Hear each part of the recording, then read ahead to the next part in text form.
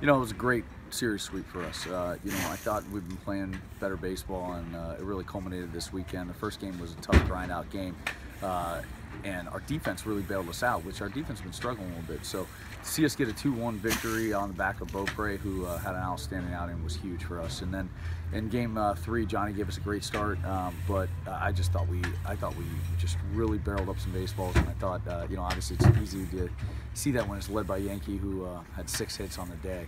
I think I'm just really proud of this team. Because this was a challenge. We needed to come up here and play well, I think, for our postseason hopes. And I think that they rose to the challenge. I'm really proud of this group, and I think we're special if we put it all together on all 3 phases.